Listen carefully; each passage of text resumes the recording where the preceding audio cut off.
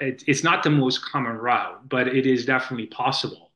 And I think it's also definitely possible in VC.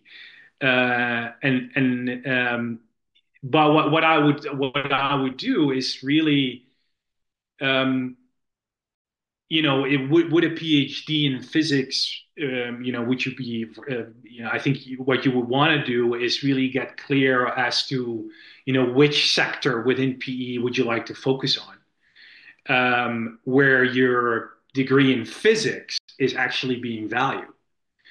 And the same holds true for VC. And I think then you'd actually have a really good chance of at least landing interviews. But I think that's really, with a physics or chemistry or math, maybe math a little less. But I would say that it's definitely possible. Now, if you want to go to hedge funds, there's a lot of hedge funds hiring people with physics and math backgrounds, especially those that are very math driven.